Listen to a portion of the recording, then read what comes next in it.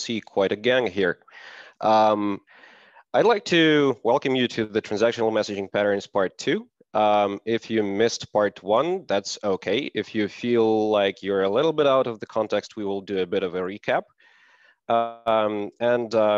Today's session will be a bit of a, maybe a non-standard one, right? We will look through lots of code, and I would like to make this session as interactive as possible. So if you feel like you have a comment or you have a question or you'd like to discuss some specific use case or whatnot, please don't hesitate to bring that up.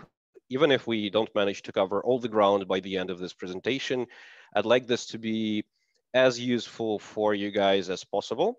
And I think that if at some point you feel like, okay, I need some more context or I need some, like a couple of hours of discussion about details, just feel free to, to contact me. I will provide the contact details at the end of this meeting. All right, so let's move on and start with a recap. So during a previous session, we discussed a few interesting things like loose coupling, event-driven and message-driven architectures, Kafka basics, and transactional log tailing with an example of Microsoft SQL Server and the change data capture on top of it, which is quite a lot. So again, if you have missed something out, please go ahead and I encourage you to look through the part 1. If you are familiar with something or see or can correct me at in some of the aspects of either of the presentations, please do. I'd love to hear from you. All right, but that's what we talked about. And now I know that we 2 weeks from the first session, so I wouldn't be surprised if someone were to say, what? Change data capture? What the hell is that, right? So I'd like to do a recap on this specifically because it's quite important. So we talked about this during previous session, and I said that in, I think, 2020, January 1st, an engineer called Gunnar Morling, it's a lead engineer for Debezium project, made a talk at QCon conference where he discussed this approach of how do you get your data from a storage, right, from some kind of persistent storage like a relational database or a file system or NoSQL, right, to the Kafka, right, to Kafka topics. And that's the diagram you can see on the left that he presented, which is, in his example, what he had is a CRM service, which you can think of like any writer to your database. Is it a monolithic application, or is it something like service-oriented architecture where different components share the persistent storage, or even a microservice with local storage, which you'd like to get to Kafka. But that specific use case we should probably discuss a bit more later. So the flow of the data is, okay, I do have a CRM service in this example, right? It writes data to the database, and I want to get this data to the Kafka topics. So the approach he suggested was using change data capture and then using Kafka Connect with Debezium connector that would take care of getting the data which is change data capture from the database to the Kafka topics. Now, that's a lot of moving parts, right? There is obviously Kafka with all the topics, brokers, zookeepers, partitions, and so on, right? There is Kafka Connect, which is a separate infrastructure consideration for you that you can use for, getting the data to Kafka topics, for example, from various sources, and a Debezium connector, which is dedicated piece of software that you could use in order to integrate with various data sources. But I'd like to also, focus on what the change data capture is, right? So if you work with a relational database, what happens is whatever the operation is you're doing on top of the database gets recorded to the log, right? That's what you can see on the picture on the right. So what happens is you are recording, like every committed transaction goes to the log. Now, the SQL Server has this feature called change data capture, which is basically a capture process on top of the database engine, right? And it tails the transactional log and simply writes a set of changes that happened and were recorded to the log to a separate set of tables in a different schema. So technically, what this does is a pattern called transactional log tailing. You simply read through the log, through the transactional log, and show the historical states and changes for all the rows in the tables that you are tracking. This is quite interesting because you can make an audit of every single change that you made on the database, no matter what is the process that made them, right? Now, with this approach, we looked at that previously, and I'm going to show that running live again. But I'd like to make another step forward, which is let's go to the code base and see how that looks like, and we can see how we can get the events streaming, right? So let me switch to my terminal and um, let's do, yeah, that should be fine. Try run. For those who missed part one, during this demo, I'm using a few tools that you won't typically find on your projects. One of those is Project Tide. This is an experimental tool that some of the Microsoft devs are working on. It's open source, if I recall correctly. And what it does, it's simply, you can think of it as like the basic use case is that's good way of doing Docker Compose without thinking images and for the .NET projects. I am, though, using a few custom images that I have built, and I'm going to show that in a moment too. All right, let me see, what do I have in the dashboard? So this is a Tide dashboard, which is, let me see, do we have it running? We should. Oh, I'm looking at the wrong URL. Right. So here is the dashboard, right? And it lists a bunch of services that I have spinned up, right? I do have here a monolithic database, which stands for, your relational database that you want to get the data from to the Kafka topics. I do have a Kafka infrastructure here, which is Kafka Zookeeper, Kafka Broker, two of them actually. I also am using Kafka Connect that has a plugin of the Debezium connector on top of it. I have two applications. One is Inventory API. This is a simple gRPC service that I am using to simply doing CRUD operations on top of the monolithic database right here. And the data gen, that's a console application that talks to the Inventory API and randomly generates creations and updates to the database, or semi-randomly. And the last one is this configurator container. So this guy is responsible for setting up the database, setting up the schema, and enabling change data capture, and so on and so forth. I won't go deeper into this. We discussed it a little bit during our previous session. But what's important is that I want to give you a proof that this change data capture works before we move on. Which is, let's take this control data center. This is basically this URL, right? Confluent Control Center. This is another tool made by a company called Confluent, who's one of the primary contributors to Kafka. And so here you'll see a bunch of Kafka topics listed. There are 44 of them, but if you take a look at this list, right, you'll notice just a few, which is like the justification for it. There is a bunch of internal topics that we don't really care for the sake of this demo. Now you can see two topics called DBO engines and DBO vehicles. What that is again, a bit of a reminder of a previous session. We have in our SQL Server database right here, which we spinned up two tables, one called engines, the other one vehicles. And so what we do is we are taking data about changes in those two tables to these two topics. How do we take them? Again, a quick reminder, I'm going to do a new query, and I'm going to, okay, select all from cdc.dbo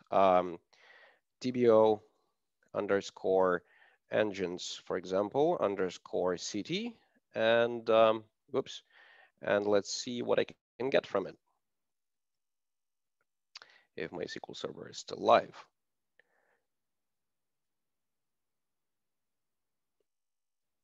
Oh, come on, don't do that on me. While it's trying to figure out what's with the resources happening there, let's take a look if we do have any messages. Right, so what I'm looking right now into is my Kafka topic called dbserver.dbo.engines. That's where my change data capture goes in, right? And I'm specifically looking at partition 0. I do have a few more of them, like 5 partitions here. So you'll notice some of the messages in partition 1, some of the messages in partition 2, and so on, right? Okay, let me try to reconnect. Connection, whoops. Nope. And I want to close that too and get to my local SQL Server again. Oh, I do have a chance to show you one interesting bug which I stumbled upon. So this bug is in the SQL Server. If you ever see this in logs of the SQL Server, the best choice you have is to basically reboot that. So what I'm going to do, I'm going to stop this guy.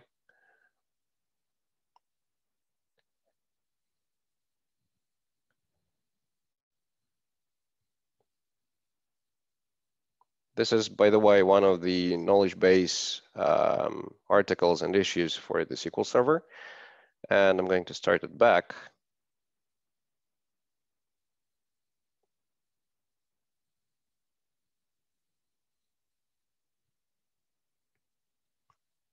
Okay, now we should be fine. Let's try connect again. All right. Use inventory.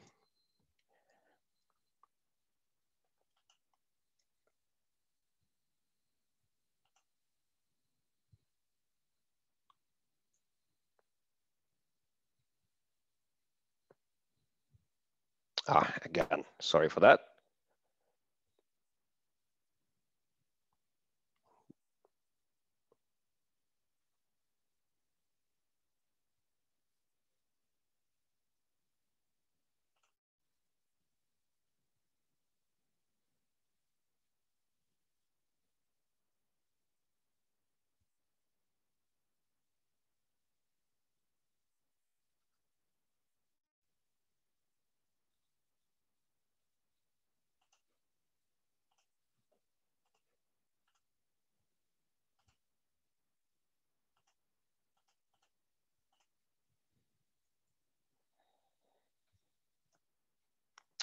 Here we are. All right, so this is a content of the change tracking table for engines, right? You can see the list of like a set of cryptic columns like the start LSN, end LSN, sequence value, and so on and so forth. If you look through this, you'll notice that here you'll see every single change that happened to every single row since the moment that the CDC was enabled. And the start LSN is basically the commit LSN that you're looking at. Now, the operation here, again, this is basically an enumeration. You'll see this is before update, this is after update. If you ever see something like 2, this is a creation, which should be somewhere at the beginning. I think, yeah, here. This is a creation of a record and so on. So this allows us to find out the state of the row at any single point of time and all of the changes that happened through the history since we have enabled change data capture. So we can get all of that into the Kafka topics using Debezium as mentioned earlier, and you will notice that a lot of the data about the payload, the transactional time here, and the operation which happened on top of the row are here, as well as the state of the row before and after. So you can notice here value.payload.after, and there is actually rest, which is manufacturer. It's an attribute on the row. So this gives you the state of the value after the transaction, right? So that's nice and all. but this gives us change data capture. How do we work with this? Why would we ever try to do that, right? So let's take a look at some of the use cases.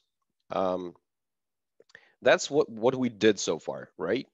That's our data gen, the API going to monolithic database, then Kafka Connect, Debezium on top of it, and then 2 Kafka topics. But why would we ever use that? So frequently you would try to consume these messages and you just try to project them onto something like a domain entity or an aggregate root in terms of domain-driven design, or just transform or retrieve data somehow and just store it for a future use. Like I just want to stash all of that into some table and be able to do an audit in a different part of my system, which is not relying on the same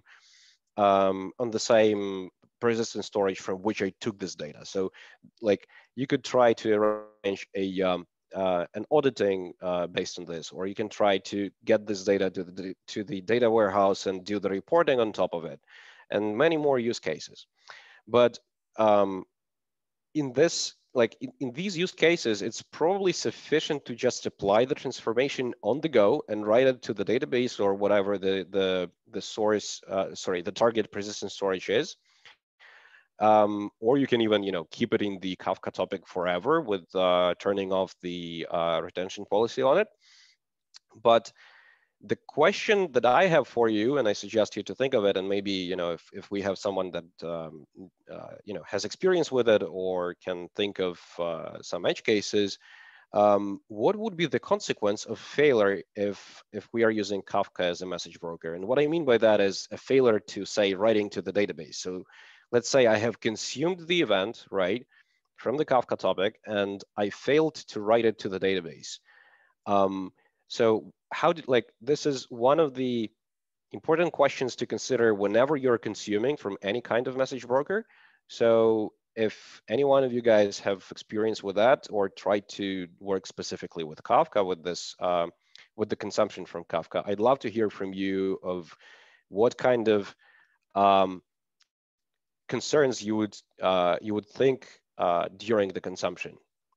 Anyone?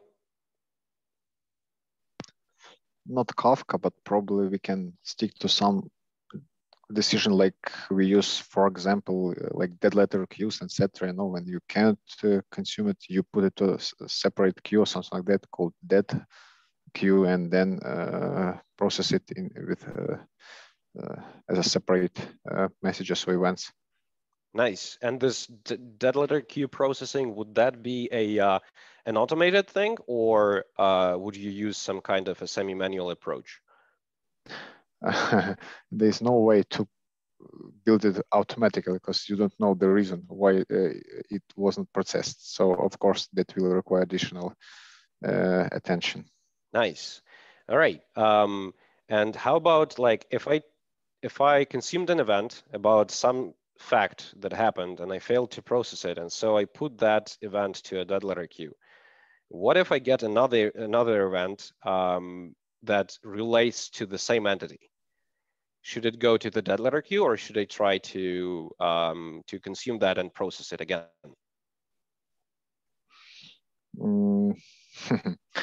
So, good question, actually.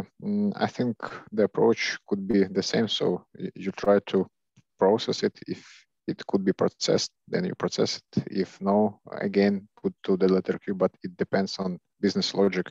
So if that is kind of single, not operational, like let's say transaction, so you should stop processing after first wasn't processed, then of course you cannot proceed. So it depends. Good. That's a very good answer. A few things that I'd like to add to this is, sure, you can put the event that you have failed to project to the dead letter queue, right, and try to process another one. And you can, even succeed with processing the other one and just then do an audit of the dead letter queue and maybe discard or compensate for the failed events, right? That's one of the options. For some use cases, though, if it matters for your business, right, it might be a better idea to say, okay, I wasn't able to process a prior event that relates to this particular entity. So if I ever get another event, I should put that to the dead letter queue if there is something for that entity again, right? And then try to reprocess all of these events later on, because ordering might matter. The other case is, okay, if I can't process, I can just stop processing messages at all. This one is interesting and also might work for some use cases. However, usually, especially if you're working with a large amount of data, right, and for large enterprise company with need of maintaining operations for multiple clients, this would probably not be the case, especially if your message broker is responsible for working with messages for various clients, right? You can't just stop consuming because this automatically means a stream stuck. So like you stop processing for everyone if a single entity is failing, which is probably not the greatest strategy, right? But yeah, I hear your point. I want to suggest you two options. One we will see during the code demo, right? The other one, I'd like, which is related to the deadline queue. I'd like to hear more about that from you guys as we proceed through the code base, and why this deadline queue approach might work better than what I'm going to show you. Um, so yeah, that's about the consequences of the failure, right? But the even more interesting, at least to me, and challenging would be the use case when you're trying to consume multiple events or messages from different topics or different sources, if we are not talking Kafka specifics, and try to aggregate them into something that has a meaning in terms of domain entities, for example, right? So in our example, we said we do have a table of vehicles and we do have a table of engines.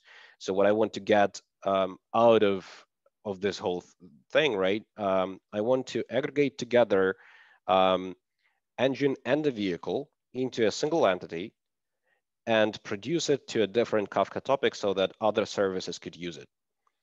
This could be quite useful, specifically if you're working in the team that is responsible for integration across multiple, say, multiple applications, services, even maybe even cloud providers, maybe even different companies. Um, that's quite a challenging thing to do, though, because of the fact that you're working with events, which means automatically eventual consistency. You're working with, if we are talking Kafka and multi-partitioned topics, you're working with the use case when, depending on your strategy on the partitioning, you might be consuming events out of order for the aggregate. So like, if for some reason, say, my vehicle is, something that needs two engines for some reasons, like let's say it's a plane, right? And let's say it needs like two engines or whatnot. That doesn't really matter, or two other kinds of parts, right? And one of those parts goes, like events about one of those parts goes into one partition, and events about the second one goes to the second partition. I don't have a guarantee of ordering when I'm consuming that, right? So there are a lot of interesting challenges when you're trying to aggregate data from multiple sources, especially if the ordering is not a guarantee. So let's talk a little bit more about the aggregation. And I would like to suggest you a list of things to think through whenever you have to work with something like this. And it's not an exhaustive list. But as I mentioned earlier, out of order processing is one of the most important things you have to think about. How are you going to work with events if you can't guarantee the ordering? Um, the other thing is nullification events. If we are working with an aggregate and we are aggregating like two or let's, for the sake of simplicity, say two different kinds of events, right? And one is considered as a parent thing for the other.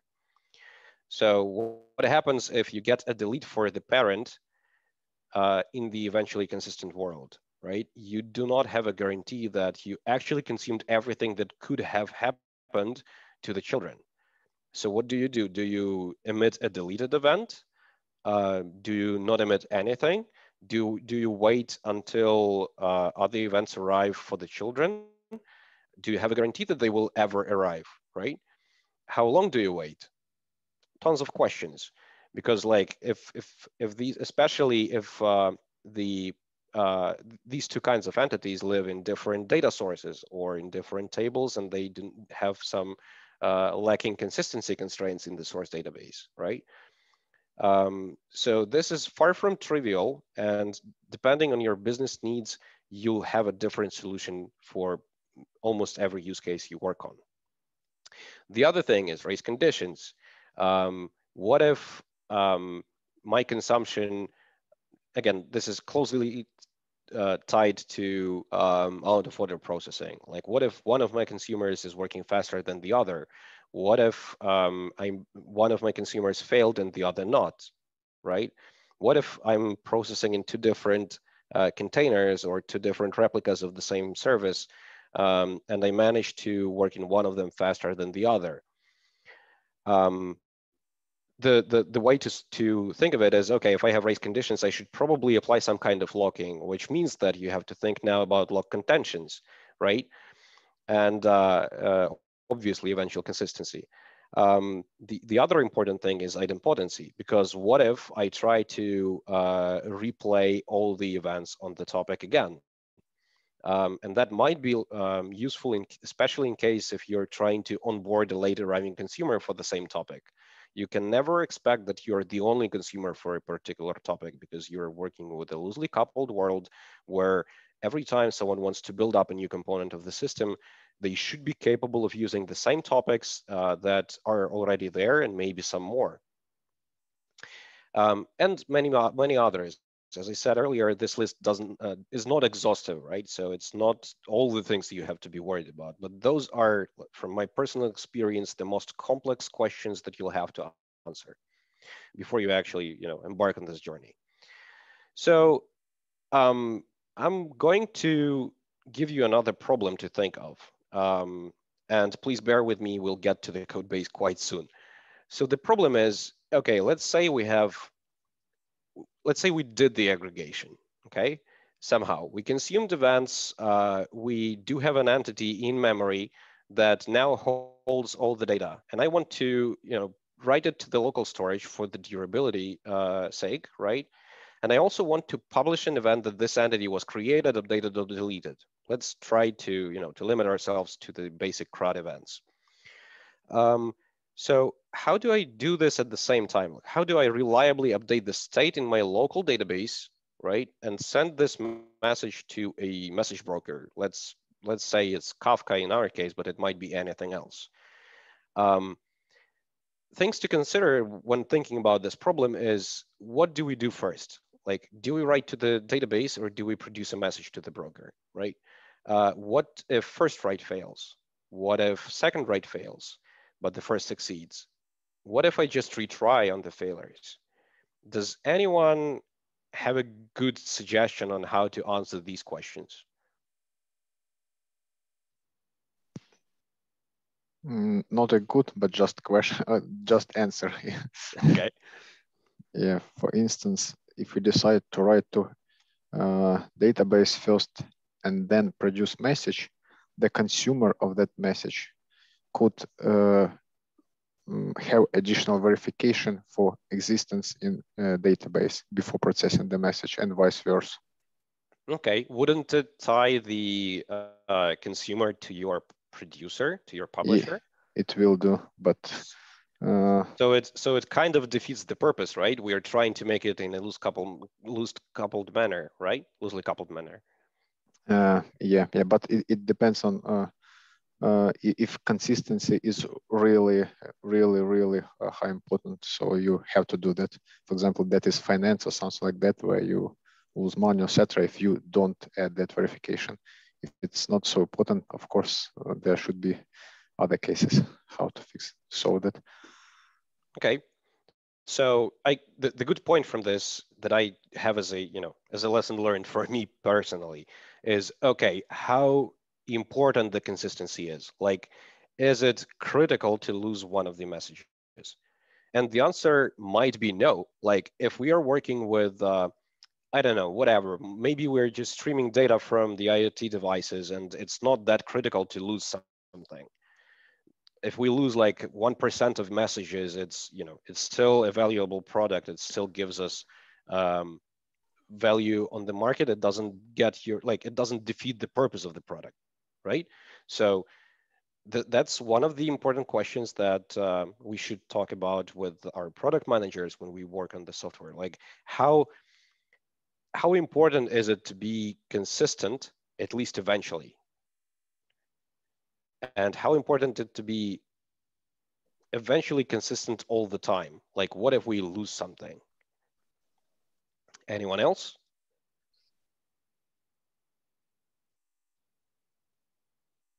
None. Okay.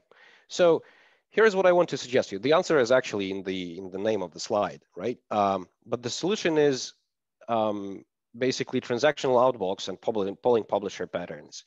Um, what they are, except like apart from the fancy names, is transactional outbox is saying, okay, I'm not going to try, like ideally, if I could have a transaction that makes write to both relational database and a message broker atomic, like it's either everything or nothing, that would be great, right? But this is not going to happen. That's not something you could do, and not something you can do always. Of course, you can try to build up your custom distributed transaction and try to, to make this happen. But likely, even if it works, it will be too slow. Okay. So the answer is, what if we just say we are going to write the state and the payload that we want to send to the message broker within a single transaction to the same storage, to the same database. Okay, so now I have in my database both the state and the payload that I want to send. And then the polling publisher is, you can think of it as a background thread or a different service or a different process even that doesn't really matter which one of them. But point is, this is something that would regularly poll your database and try to find out those payloads that you have written in as a part of your transactional outbox to your database, right? And then we will just try to get the Outbox payloads and publish them to the message broker. Important consideration though, we should publish, we should make sure that we are publishing in order. This is super important because otherwise your consumers just can't use this data. Like they will have to solve almost impossible problem of reordering. Let me rephrase this. The problem is solvable, but you don't want to go to that kind of complexity. Point is, if you don't publish in order, you're just saying, hey, here is a whole mass of data. You sort it out, which complicates lives of the consumers for that for these messages, right? So publishing has to be in order. So the takeaway here is two things. In order to build the aggregation that I mentioned earlier, what we would have to do, apart from consuming change data capture events and assembling the state of my aggregate, we would have to use transactional outbox to write both the state of the aggregate and the payload that I want to publish to the message broker as a message to the database within a single transaction. And then we want to have some kind of background worker that would go to this database and see if there is any work that has to do, and if any, then order it and produce these messages to the broker. I hope you're following me right now. If you don't, let's talk about this. Otherwise, let's switch to the code base.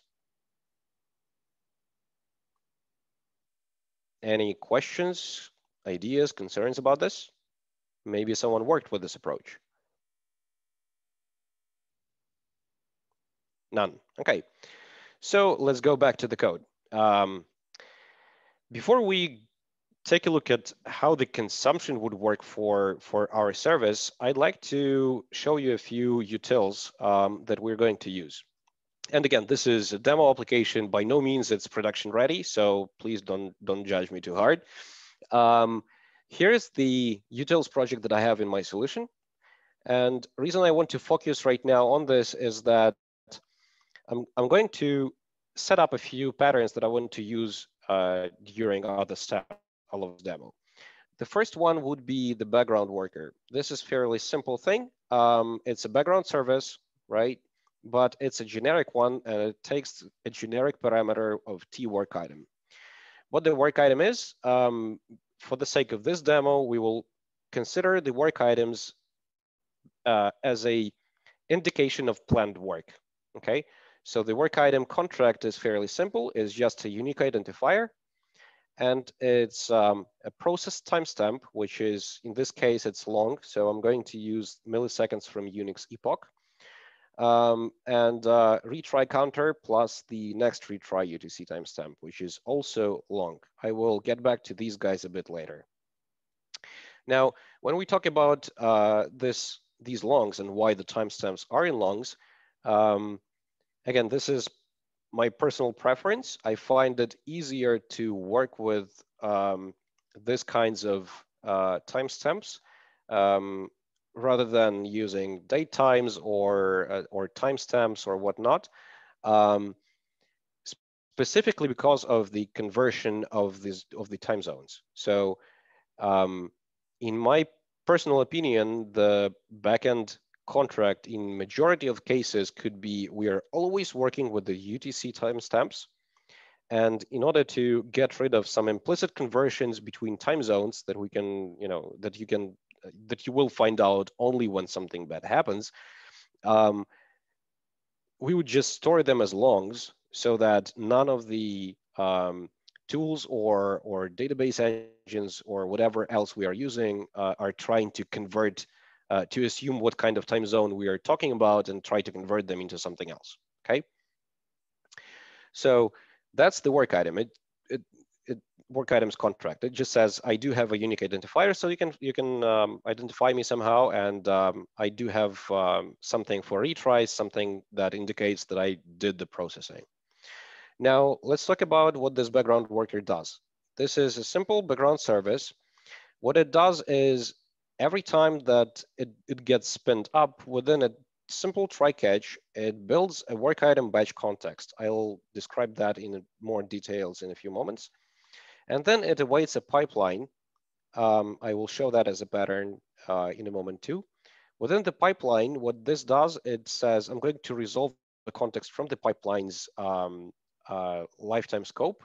Who's not familiar with that? The lifetime scope is an autofact construct, which is, you can think of it as an inversion of control container, okay? It's just a child scope of the container.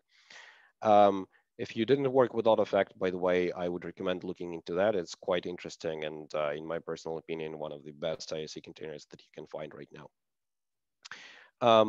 Now, we would take this scope, this lifetime scope, which is our ISC container, and we will also resolve something that implements iWorkItem batch handler of tWorkItem, right? So this is something that knows how to handle batches of work items of a certain type. And we will call a method handle on top of it.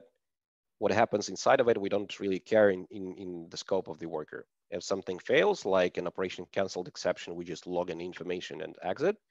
If there is an handled exception, which was propagated to this level, all we can do is log critical and just stop processing whatever.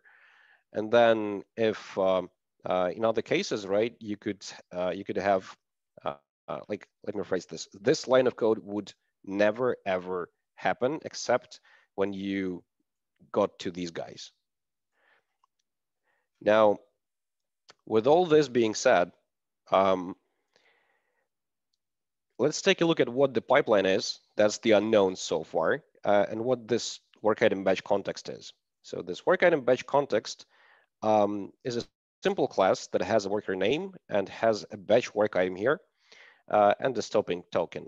The batch work item is simply a collection, an immutable list of the work items. That's it, nothing more than that. Now, the pipeline is more interesting. I hope that at least some of you worked with middlewares. Anyone? No? Okay. Do you at least know the concept? Like maybe you have worked with IIS earlier. You have some experience with it, or maybe you tried to use middlewares with ASP.NET Core. No? Okay. I will try to give you a bit more details about what pipeline is. Someone wanted to say something? Yeah, you just asked me about experience with IOC container. So we actually use Lamar in that core application. Nice. Cool. Yeah, So I was just trying to find the unmute button. Yeah, nice. yeah, mute button is so far away. Awesome. So I'm glad you found the unmute button, by the way. Anyways, the pipeline here is using the similar concept, right? So I do have the pipeline in my utils right here. And I'm not going to go through all of it, all of the implementation of it, right? But it's basically an immutable stack of steps, okay?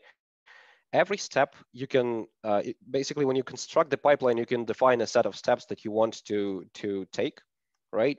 And the innermost step is what you did in your background worker do right here. So this guy is innermost. And you can think of all the other steps as every step wraps everything within it. So you can control what happens before the next step, and you can control what happens after the next step, right? How do I make this more explicit? I'll try to give you an idea of what's happening here. So when we build a pipeline, every time you do this pipeline.do or do with fallback, what will happen is I'll try to take the innermost action, which is what we had in this pipeline do, right? And I will take the stack of steps, and unless it's empty, I'm going to pop from the stack step one by one, and I will do I will basically wrap the innermost action into this first step, right? And I will assign the to do, right? This to do variable to the result of it. And then I'm going to pop another one, and then I'm going to wrap this to do action with another step, okay? And that will move on until I'm done. This gives me an ability to say, okay, during execution of this pipeline, I'm going to have three steps, right? First step, for example, would be ensuring that I have an ambient transaction. So it will open a transaction scope before executing the next step, and it will automatically complete the scope and exit from the and basically dispose the transaction scope um, after I'm done with that next step in the pipeline. Okay, maybe before doing the ambient transaction in my pipeline, I want to introduce another step, which is I want to, let's say, add a retry. Like if anything failed, I want to try again. So I will define a retry policy, and within that policy, I will try to execute whatever the step is downstream the pipeline. And once, like if they fail, I want to catch that with my policy and try again. If this fails beyond the max retry configuration that I have, I want to throw an exception or find a fallback or whatever. So typically this works as a middleware where you can control what happens before the next step, before the next middleware, and what happens after is being executed. This is quite interesting pattern, and I lately use it a lot. I would suggest you look into that concept if you haven't yet. In my personal opinion, it has a lots of possible usages and can serve you well. So that's the pipeline, okay? Now I do have a few pipeline extensions, which is with retry forever. That's what I'm going to use to make my background workers to work all the time, right? Unless of course there is an exception. And this guy in work items batch context, what this will do is it will take the batch context that we have defined in the background worker right here on the top, right? And it will simply find using this batch work item provider function from the parameter, it will hydrate the processing work items batch inside of the context. So that is how I'm going to hydrate the context with the work items on every iteration. Let me try to be more explicit of how the pipeline steps will look like. Let's switch to the terminal for a second. Let me shut the tie down. And while that is happening, let me do git status. And I'm going to do git reset hard. And I'm going to do git checkout step 6, I think, if I recall it correctly. Yeah, that's not really all the stuff that I need. So let's do step 7. Okay. Let's take a look at the code base again.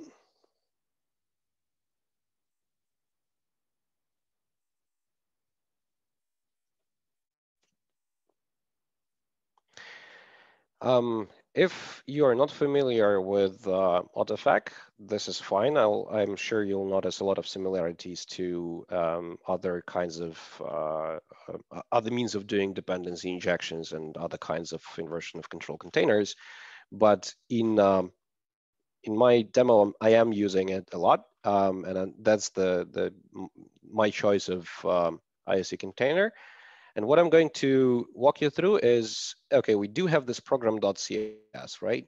There's a lot of stuff going on. We do have configuration for the application itself. We use service provider factory, which is an AutoFac. We configure gRPC and gRPC reflection. This, however, for the aggregator service is just something that I was planning to add for maybe part 3 of these talks, but we'll see how it goes.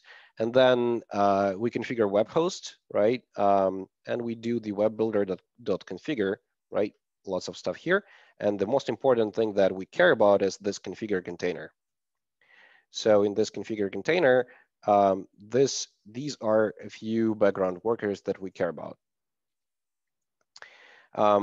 And the background worker that I showed you earlier will be used for aggregation. So let me show you what's going on in the Kafka background worker too. So the Kafka background worker, this guy, I'm using a container, basically an extension method, right? So this will typically take a container builder and it will add to the container builder through the extension method, right?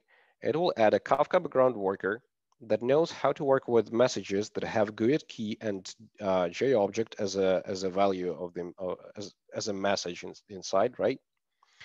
And I am going to add means of deserializing data, which is I want to use the so-called Debezium deserializers, which are basically a JSON deserializer and a deserializer for the key that takes a string and finds there a key that I have in my basically a primary key of the row. There is nothing fancy, just parsing of the JSON, because the JSON is what we get from Kafka topic that it gets populated by Debezium. I am also registering consumer options.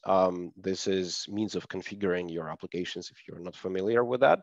And it will typically work well with your environment variables, app settings, and other things, other configuration sources. And I'm adding Kafka consumer. So this guy is another extension method.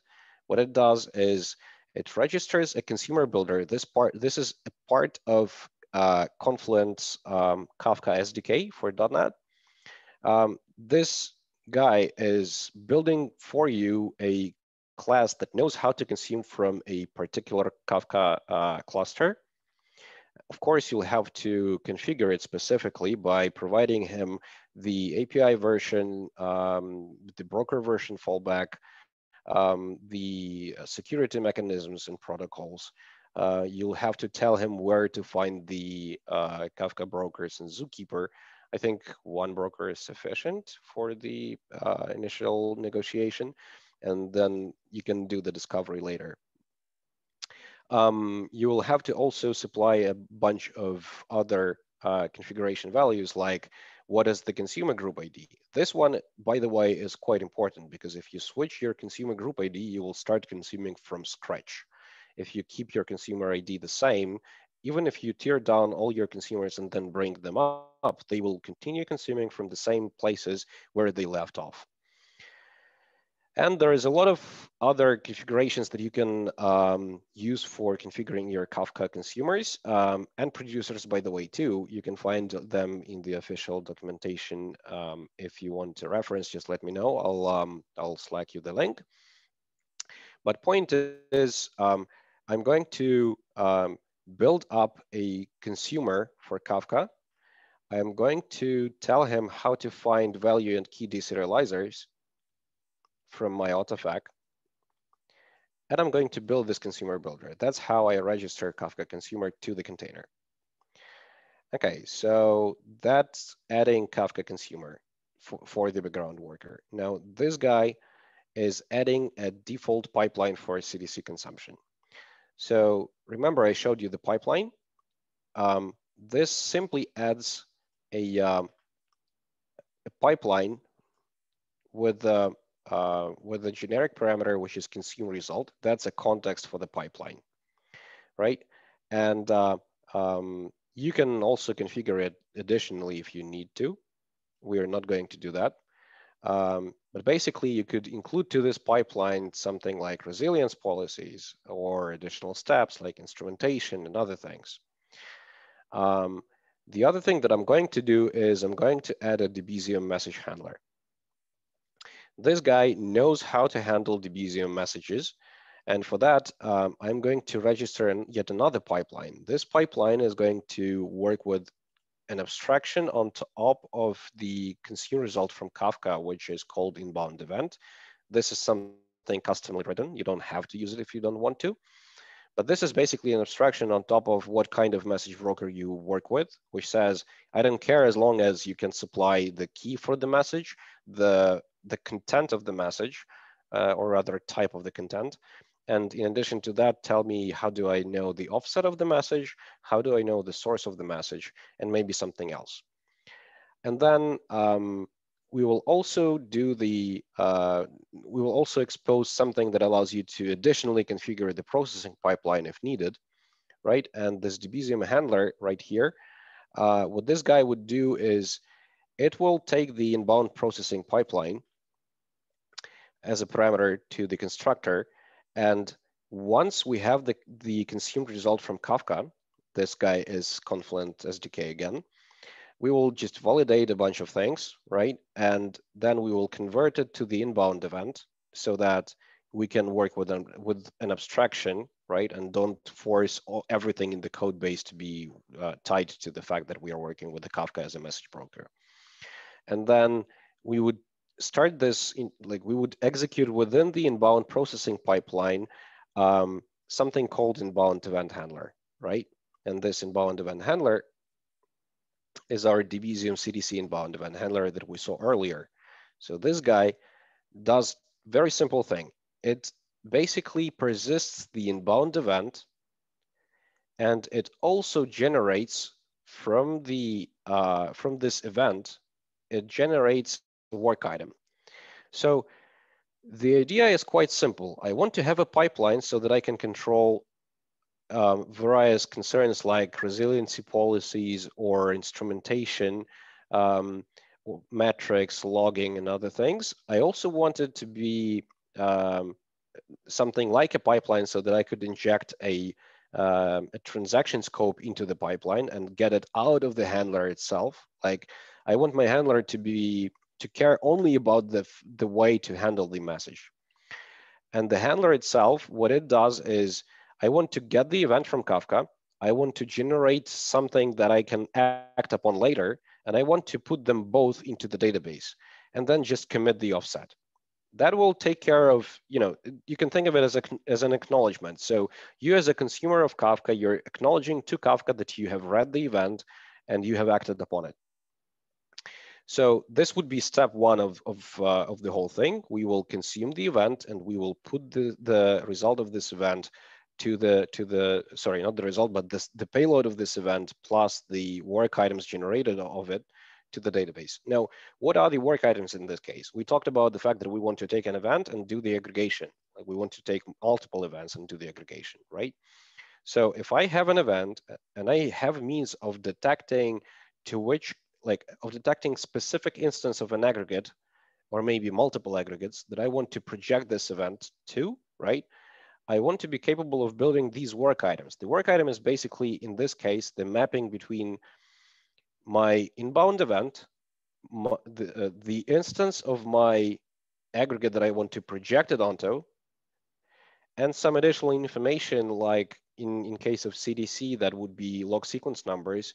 But basically, you want whatever you are consuming, you want to be capable of ordering these aggregates, these work items, so that you could at least partially address the problem of out of order consumption. Okay. So this is step one, which is okay. Let's consume and let's let's make sure that we are writing the pending work to the local storage.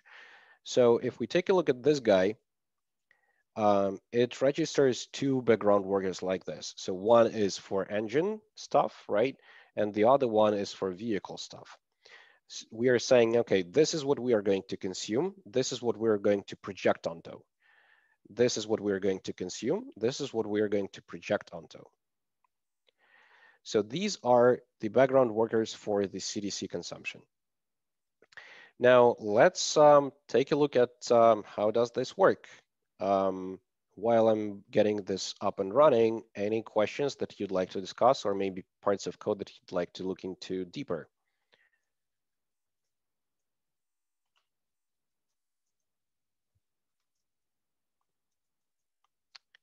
None? It sounds like it was either too confusing or everything's clear.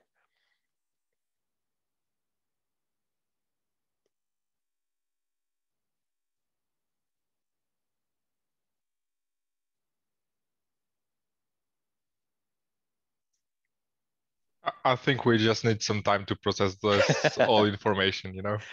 Sure, I get you. I know it's a lot, and I would encourage you to play around with the code base. I'm going to share the link to the repository later on. But while it's spinning up, I'd like to talk through the use case again, okay? We said that we are, let me get to the previous slides. Sorry, here. So we said this is what we have, okay? Now I want to build on the right side of this diagram a few more components. I want to consume from these topics. And remember, these are topics which could have more than one partition. So typically you would be consuming from multiple streams. I want to get from these topics data, right? And I want to consume it somehow, which is, in my case, I'm going to get the event, figure out to which aggregate entity I want to project it, and don't project immediately, but persist the event and persist the work items, which is basically a mapping between the event and the aggregate I'm going to project onto.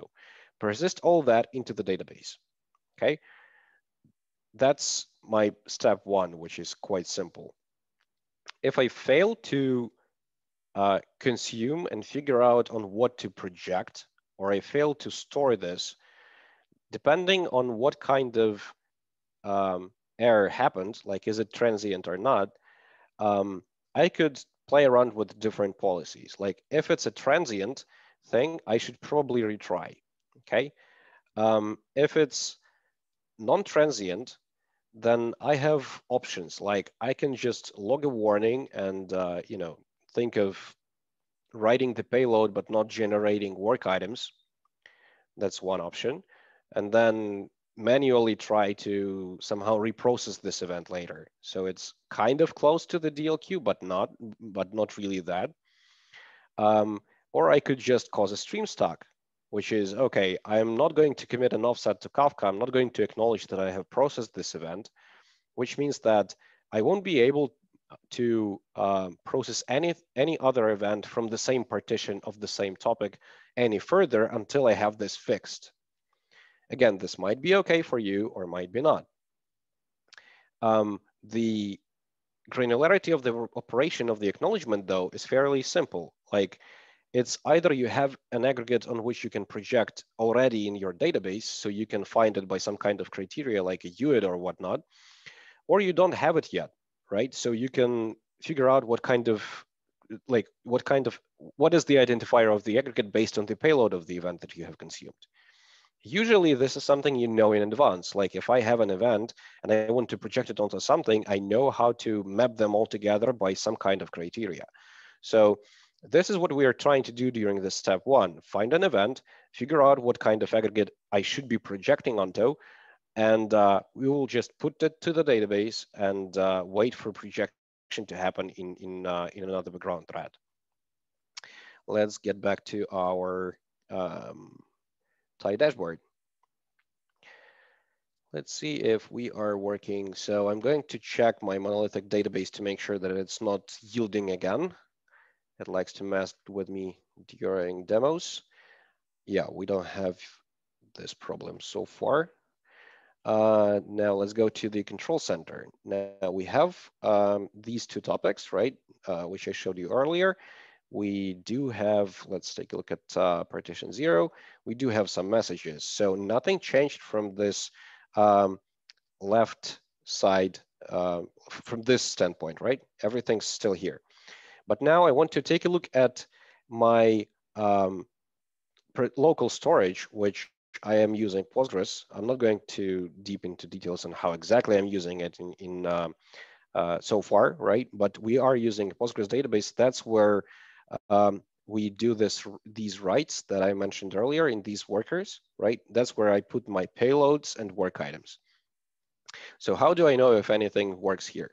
We will do, I'll refresh this thing, and we will take a look at the CDC inbound event. That's where I will put the payloads. So let's do select. And here. So I do have payloads, that's good. I have source, I have the offset of the source, I have the event key, right? And I have a timestamp. Now, notice that the offsets are different. That's because of the different partitions. So I don't have one partition per topic, I have multiple of them. What else do I have here? I have some headers. That's what I consume from the Kafka, basically. It's Kafka's headers. And mostly you'll find there an monotonically incrementing integer that represents the amount of retries of your consumer to consume the message. Unless, of course, you write there something else. I do have a Flyway schema history. The Flyway is a tool I'm using for getting my migrations on top of the Postgres database. And this vehicle CDC work item is a table of the work items that belong to aggregates of type vehicle. So let's do a select here and see what do I have there. Okay.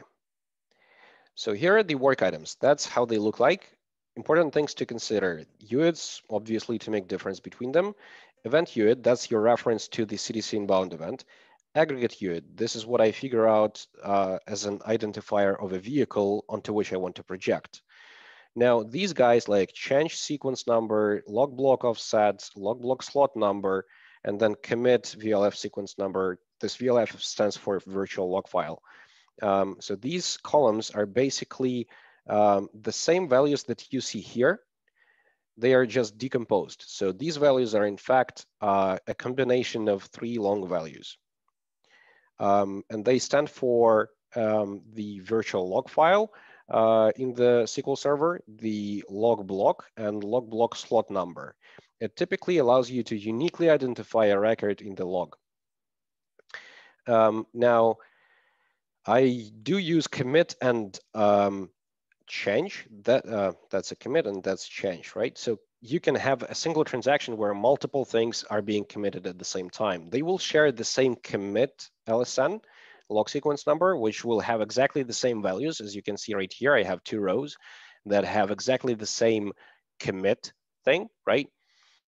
And you might also have the same change depending on what Debezium does for you.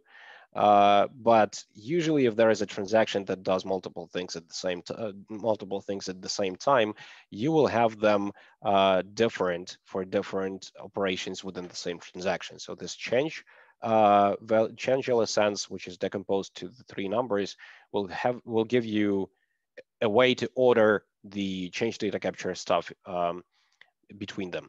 The other way to work with this data is with the event timestamp. That's what you can get from Debezium 2, but the timestamp is probably not the best thing because you don't have a way to order records that order changes that happen within the same transaction. But you can totally use it if that works for you. And then I also have this next retry counter and this processed at, right? So that's my work item, which is reference to the event, reference to an aggregate that I want to work with, something to order the aggregates, which is 6 columns in my case that represent the SQL server's log sequence number. And then the event Unix CGC timestamp, mostly I use it for audit. And rest of it is timestamps of when we processed the work item and how many times we retried it and when I'm going to retry this next time. So that's what we did so far. We managed to consume stuff from the Kafka topic and build up some kind of planned work, okay? Let me tear the whole thing down and let's, while it is getting down, I'm going to do git checkout step 8. Now, step 8 is, git reset hard. My step 9 is actually aggregation, right? So we talked about consumption, but now if we take a look at our program.cs, I'll hope that it will get refreshed soon. Okay, yeah. Let me make sure that writer isn't messing with me. While it's loading, you can see that what was added to this container configuration is this add CDC aggregator background worker. So this background worker now uses the background worker that I showed you earlier, which is not Kafka's one.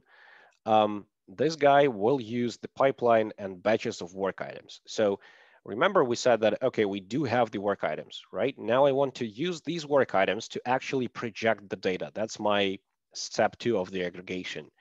I have tons of data in my database. I want to run another background worker process that will take batches from the database of the work items, group them, order them, and project on a particular aggregate. Now, a lot of interesting questions could be asked here, like, okay, what if, like, how do I pick a batch? Okay, what if I'm running with multiple replicas? How do I ensure that they do not step on each other's toes? How do I make sure, like, how performant is this? Is there any problem with I/O? Is there a problem with the CPU, right? So I'll try to answer them as we go. If you have any others, please speak up. I'll try to answer them too. Anyone?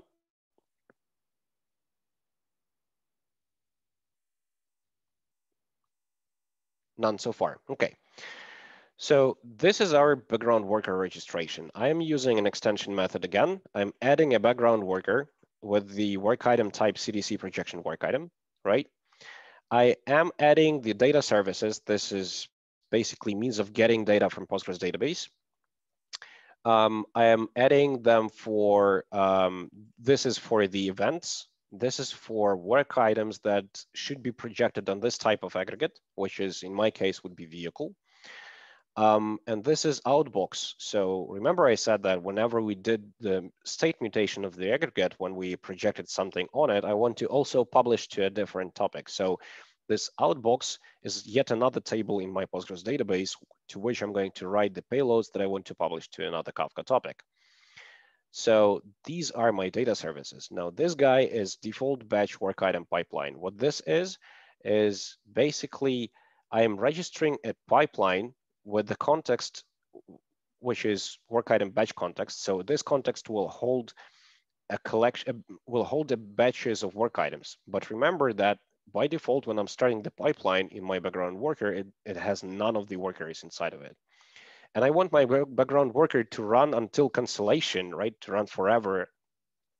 So into this pipeline, I'm going to add a few things. First is I'm going to register the work item batch handler. This is something that knows how to work with my batches of work items. I will add another step, which is with retry forever. This is something I showed you earlier, right here in the pipeline extensions. It adds a step to the pipeline that registers Poly's policy called wait and retry forever async. And it simply tries to execute the same thing all over again. So now if we take a look at this configuration of the pipeline, this is your first part of the middlewares, right? Now this is ambient transaction. Remember I said that the aggregation and the persisting of the state of the aggregate state mutation and the outbox payload should happen within a transaction. If it's not, then the problem that you will face is, there are multiple problems that you will face, but one of them we have mentioned right here, which is, which is what if, like, in which order do I work with writes, right? What do I do first? Write to the database or write to the message broker? What if one of the writes fails? What if it's first one? What if it's second one? How do I recover from it, right? So that's what we are trying to address. Like, I don't want to worry about them failing. I want to write them both in the same transaction, make the writes atomic, and get rid of so-called dual write problem. I'm going to write within a transaction the result of the mutation and the outbox to the table, and then in the other background process, I'm going to publish it. So getting back to this, that's why we need this with a new ambient transaction, which is another part of middleware that opens the transaction scope and then executes the next step in the pipeline. When we are done with it, it just completes the scope and disposes it afterwards. So, so getting back to the pipeline in work items batch context, remember I said that the batch at the beginning of the pipeline is empty. It doesn't have any work items. So now I want to fill it in, hydrate it with the work items, but moreover, I want to hydrate it with the work items on every retry. Like if I successfully processed some of the, like if I successfully processed first batch, I want to take another one, right? So that will happen within the next iteration, within the next retry. So this takes care of hydrating. It works with the work item data service. And the important thing here from the wording might be interesting for you all is, how do I solve a problem of multiple replicas of the same aggregation process acting on top of the same data source? How do I make sure that they are not stepping on each other's toes? This method suggests a solution, the name of it, which is we should be picking batches by applying a distributed lock, right? You can do this in multiple ways. What I'm going to use is a feature of Postgres, which is called advisory locking. And I'm going to apply an advisory lock on every aggregate UID that fits into the batch size that I'm selecting from the work items. This might be a bit tricky to fit into the mind, but I will try to show the query. It's far from too trivial either. But the point is, I don't want to project on the same target into multiple different threads or processes or replicas of the same aggregator, right? So what we are trying to do is we're trying to lock the aggregate and enforce a single threaded projection of the events on the same aggregate. This will still perform just fine as long as you're looking just the aggregate that you're projecting onto. So again, this one is important. And then if we take a look at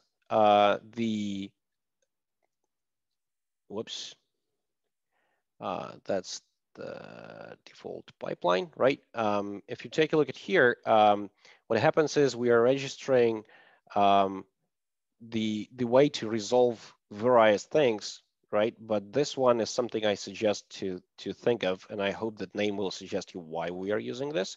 This is an exponential backoff. You could use a different one, and this backoff provider will be used inside of the batch work item pipeline that will simply stop the processing if for some reason I have too many items in the in one of my work items tables. Okay, I suggest you to think about why would we ever do this. And then there is a default work item handler for CDC work items. This guy is handling the single work item projection on the aggregate. So if we take a look at the code of this guy, all it does is finds the inbound event, finds something that can handle the projection based on what kind of inbound event we have picked based on the work item, and then calls the handle method on the projection handler. We have this projection handler as a base one, right? We will have two implementations. One is projecting engines on the vehicle aggregate. The other is vehicles from the source database to the vehicle aggregate. And they will be fairly simple. We know we are working with the Debezium payload, so we will just unwrap it, so deserialize JSON basically. We will do the idempotency check, and then we will figure out what kind of operation was that. That's what Debezium gives you. Is it a create of a row? Is it a read of a row, which is a snapshot basically? Is it an update or a delete? And then handle them accordingly for every kind of the event payload that we have consumed. So say my engine projection handler will say, okay, I know how to handle create of a row in the source database, which creates a row dedicated for engines, right? It will take the payload, parse it to the engine model, and then it will find the vehicle if it wasn't created yet. This is my target, my projection target, my aggregate, right? And it will basically change the state of this projection target. And additionally, it will say, okay, if my state is cohesive, which means like if my state is good enough to project somewhere,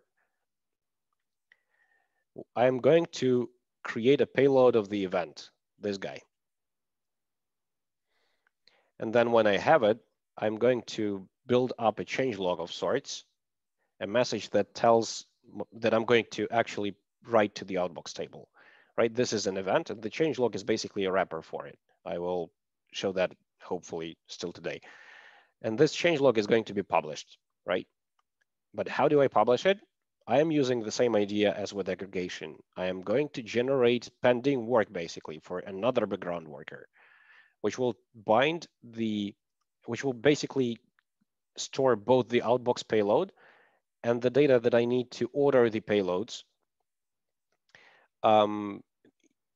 for every aggregate, which would be a timestamp, and then the other background worker will pick them up and produce them to a Kafka topic. So let's see if this works. I know that we are almost out of time, so I'll have to skip parts of it. Sorry for that. Get status. Oops, not that. I need to do tie run. Whoops, not rub, run. While it's running, I know it's a lot of information.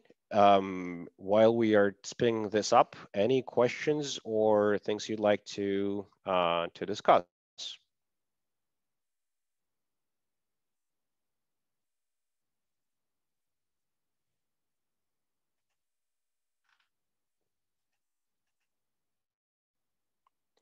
None. I even had to check if we still have someone on the call. All right. So with that in mind, while it's still bringing stuff up, I'd like to. Sorry, we definitely need part 3.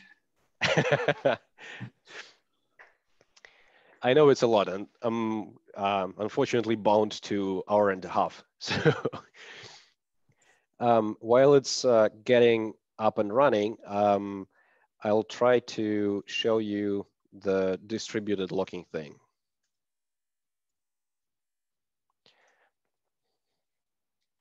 this pick a batch with distro lock. Remember I said that I want to make sure that I'm projecting on the same aggregate only in one of the replicas, and I do that in a single-threaded manner. Why do I need this? Because if it's executed on multiple replicas, it's stepping on each other's toes, and you're getting a race condition. You want to get rid of it. If why don't we try to project into multiple threads? Because again, this introduces a race condition, and you have to somehow handle concurrency, which means that likely it's not the greatest idea to project on the same aggregate into different processes or threads or whatever. So I want to lock an aggregate so that none of the other replicas of my process could try to do the same projection. And the way I do this here is quite complex, which is I'm using a select from a table valued function by specifying for it two parameters, which is work items batch size and scale factor. Now, I also specify an aggregate type, because if I'm working with more than one aggregate in the same aggregator process, I want to make a difference between the work items, right? But what this thing is, let me see if I can find it in the flyway. Yep. This table valued function is, again, far from trivial, right? Lots of code. But what it does in a few words, it selects data from my CDC work items that I have created on the step one when I acknowledge the event. But it selects them in a special way. It filters out delayed processing, those that have a retry, which is non-zero, and next retry timestamp somewhere in the future, okay? It also checks if there are locked aggregates. The way I log the aggregates is an advisory lock. This is Postgres thing, and other RDBMSs have a similar approach of applying application level locking, basically. I don't want to lock the row. I want to lock something more than a row. And the best way I can come up with, letting Postgres know what is that is, okay, there is some kind of lock synchronization object, right, that I want you to keep locked, and do not let anyone else to get a hold of a lock for it. So the way we apply this lock is using this PG try advisory exact lock. This is Postgres function that allows you to place an advisory lock. There are several functions that work with advisory locks. This exact means that you are using lock that is automatically released at the end of the transaction. So remember, we had the transactional scope. It is being open for the period of time while we are doing the projection, right? So this lock will hold until this scope is committed or rolled back. Now, I want to filter out locked aggregates. I will be able to do that if I look into PG logs table. This is Postgres internal table that holds a record of every single log that happens in the system, right? And the way I filter out logs from there is by keys that I have specified in here. So basically I'm saying, okay, filter out whatever failed and has to be processed later. Filter out whatever is already locked, right? And then from everything else, give me a batch of items, but make sure to order them by the 6 columns I have showed you earlier as the criteria for ordering across the work items. They are based on the log sequence number. So now I have a batch that can be spanned across multiple aggregates, but I have all the aggregates blocked, like through the advisory lock. And as long as all my replicas are using the same advisory locking mechanism, it's safe to work with that aggregate. It's not like row locked yet. So you can do the projection, you can change the state, you can update, you can do whatever you need. It reduces lock contention on top of it. And it prevents other replicas to operate in the same aggregates. And then I do have this batch right now, right? And I still hold the logs. So in my aggregator replica, I can go ahead and do the projection, okay? Safely, knowing that no one else is going to cause me trouble using race conditions or whatever else. Now let's take a look at how our tie is feeling itself today. Let me check my monolithic database again. don't want any yielding anymore. Okay, we're good. So now if we take a look at the PG admin and refresh a collection of the tables, you will notice here that there is a, whoops, I think I forgot to pick the correct, let me see if I do have a correct commit checked out. I should have. Work items, vehicle, okay. Let's see. Confluent, show me 44, that's okay. And my Postgres database, Flyway, I want to see what Flyway says. Flyway says that there is a connection error. So let me clear the log and find my Postgres database, which should be, where do I have it? Ah, here it is. And it's down because of what? Ah, I do have a problem with the port being already allocated. So hold on. Sometimes Thai has a problem of cleaning up after itself.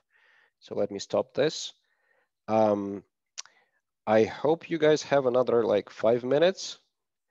I hope to fit that rest of the demo into it.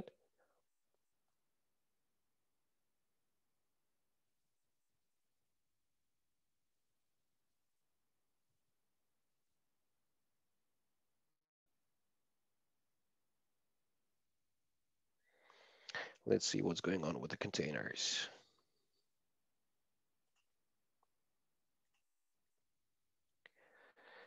We'll have to wait until it cleans up. And you know what? I'm going to check out next step 8, which will do publishing as well, so that I can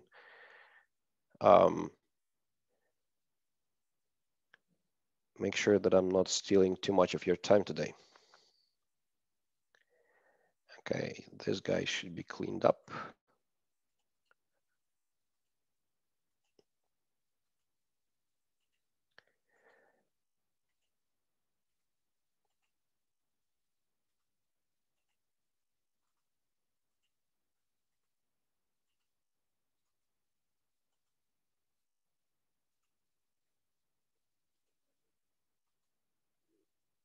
Okay.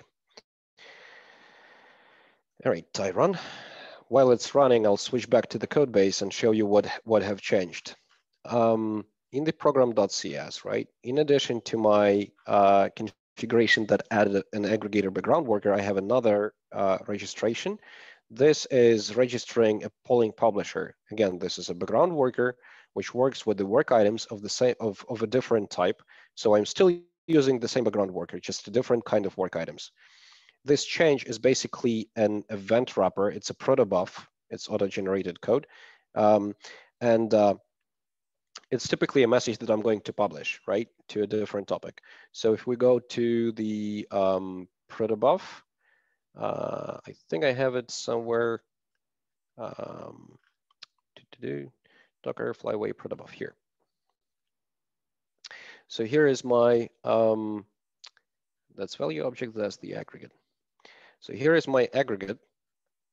That's the contract that I was trying to build, right?